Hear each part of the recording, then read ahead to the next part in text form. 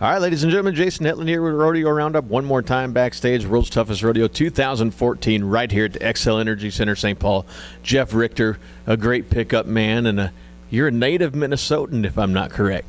I am originally from Kansas City, but I did live in Minnesota for the past 7 years. So definitely looking forward to getting out of here tonight, though, going to back to Kansas City for the Super Bowl because it's way too cold up here. Man, you ain't lying. You know, and you've been down here the last couple of years. We've talked, and I think the last time we ran into each other was going up an escalator at MGM down at the National Finals Rodeo this year. Absolutely. That's the great thing about rodeo is, you know, we get to travel all over and see good friends like yourself all over the country. So it's pretty cool. Yeah, you know, and an interesting fact that a lot of people don't know, you do a heck of a job with a pickup, man, but we saw some action last night in the buck and shoots where they were having some problems with the ties on the latches, and you guys were up there with the horses. It's not only roping the animals, but it's protecting the staff and everything else. Talk to us a little bit about that. Yeah, absolutely. You know, the action doesn't always take place in the arena, like you said. I mean, from the moment the horses are loaded or bulls are loaded into the chute, you know, anything could happen. And, you know, we had a few want to be cantankerous last night, but we help out whenever we can. So,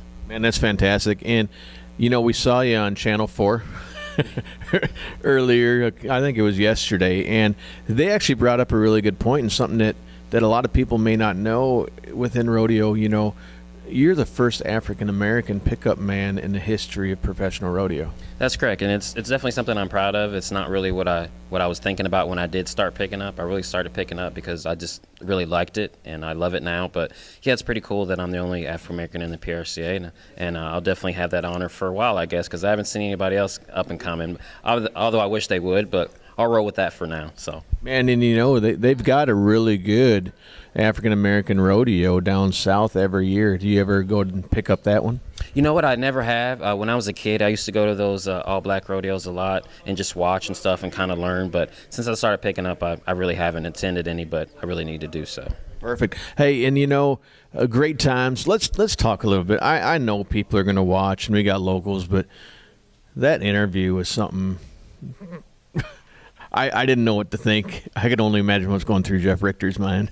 Well, you know, it's not very often, you know, a news reporter gets on with huge snow boots on and, you know, a little funky cowboy hat. But, you know what, he was a great guy.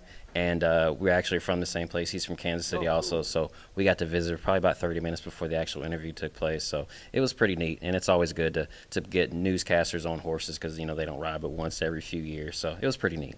Perfect. And then if any fans are around, they want to follow you to find out where you're at, to see your work, how can they keep on social media? Sure. I'm on Twitter. JCR Cowboy is my handle, and I'm also on Facebook, Jeff Rector, Jeff, R-E-C-T-R is how you spell my name. I definitely post where I'm at, where I'm headed, and so you can always keep up with me there. So. Perfect. Ladies and gentlemen, Jason Hetland here, Rodeo Roundup backstage, World's Toughest Rodeo 2014 with PRCA pickup man Jeff Rector.